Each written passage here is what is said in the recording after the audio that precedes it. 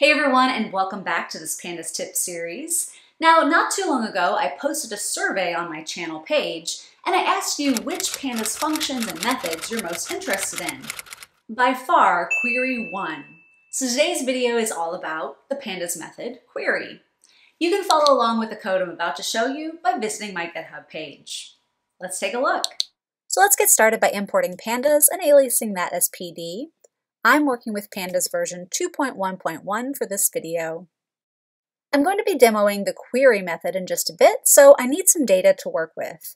Here's some data that I'm just making on the fly, and it basically just contains 3 different columns. I have a height, a width, and a weight for 4 different objects. So let's talk about the basics of the query method.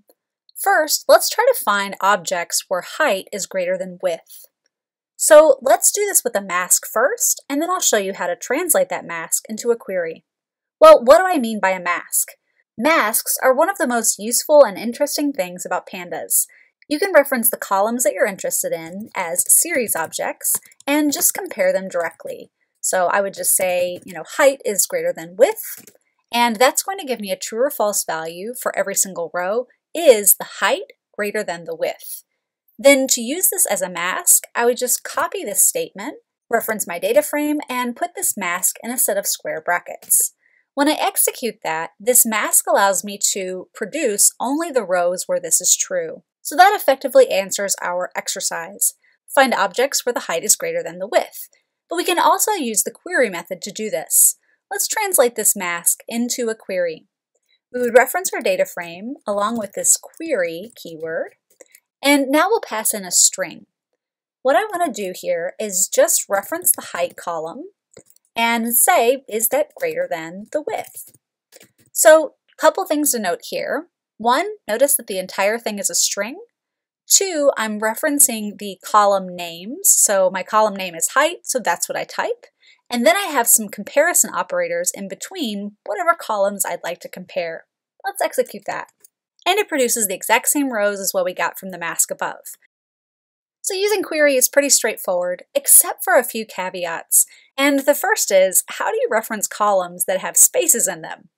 In this case, we'd like to find objects that weigh more than 50 grams. So how can we reference that weight column in a query string? Well, we write df.query like usual. Now, because the weight column has a space in it, we need to enclose its name in a set of backticks. So this is the backtick. It's located in the upper left of my keyboard. And I'm going to write weight space gram, just like the column name says. And then I need one more backtick to enclose that column name. Then I can proceed like usual. In this case, I want objects that are greater than 50 grams. So I'll just write greater than 50. And I'll execute that. So if you do have columns that have spaces, you'll need to enclose them in these backticks in the query string. Ready to level up your query? Well, what happens when you need to reference an outside variable? Or maybe you have multiple requirements you'd like to satisfy. Here's how you can do that with Python Pandas query. Okay, so let's try another query, but this time we want to reference a variable. So here's our data frame again, and let's say that we want to find objects that have above average width. So I first need to find the average width of these objects, and then compare each width to that average individually. Let's see how we can do that.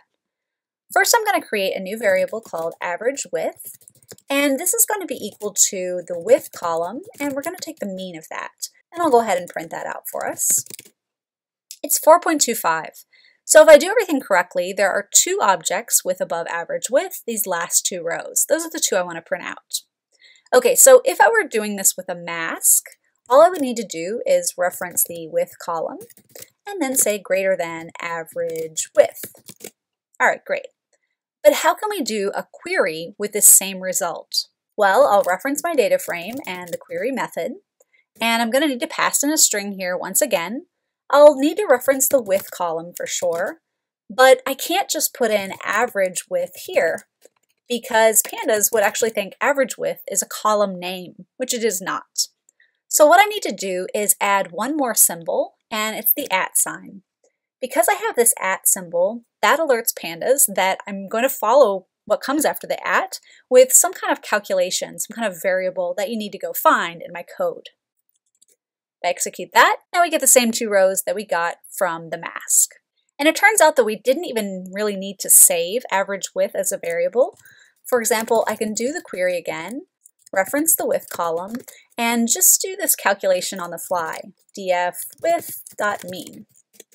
That works as well. So if you want to create a temporary variable, you can, or you can do calculations on the fly. Just make sure to put this @ sign first, otherwise Pandas is going to be looking for a column with that name. Okay, well what happens if you have multiple requirements? For example, let's say that you need to find rows where height is at least 3 and weight is at least 100 grams.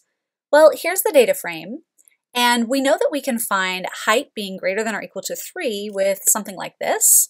That says that the bottom 3 rows satisfy that requirement.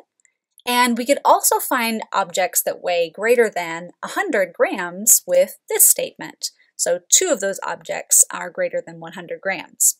So if we want to find rows where both of these things are true, in a mask we would say df, and then we would have a set of parentheses. We would put in the first requirement. Height has to be greater than or equal to 3. Then we would say ampersand. Then we would pass in our second requirement. The weight column needs to be greater than or equal to 100. Okay, so that mask works, and I get the 2 rows where both of these things are true. So how can I produce the same results with the query method? I'll reference my data frame and the query method. Then I need to pass in a string. So the height should be greater than or equal to 3. Let's also try this ampersand to see if that works. The weight column has a space, so I need a set of backticks. And that has to be greater than or equal to 100. Awesome. So if you do have multiple requirements that have to be true, you can just write each of those different conditionals and separate them with the ampersand and just keep on going. You could add more and more conditionals if you'd like, and all of those must be true to be printed in the output. Likewise, you can also find rows where either conditional is true. So let's find rows where either height or width is less than 4. So I'm going to reference my data frame, the query method, and once again I pass in a string. Now I'll say the height has to be less than 4, or, I'm going to use this bar here to represent or, the width has to be less than 4. So for each of the rows in the output, we have either the height or the width, or both, are less than 4. Finally, one thing you should be aware of is that the query method does not make permanent changes to your data frame. If I take a look at my data frame, I still have all 4 rows. If I do want to make these changes permanent, and if I want to overwrite my df variable, I can go ahead and pass in whatever query I'd like. And I just need to add an argument called inplace. I'll set that equal to true. Now, if I take a look at my data frame, I have actually filtered out all of the rows where height was not less than 4. So if you do want to make these changes permanent, just add the inplace option, which is the same as a lot of other Pandas methods. So thanks for joining me today to learn all about Python Pandas query.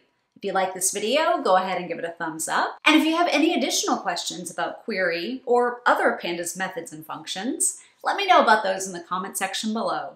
See you next time. Here we go.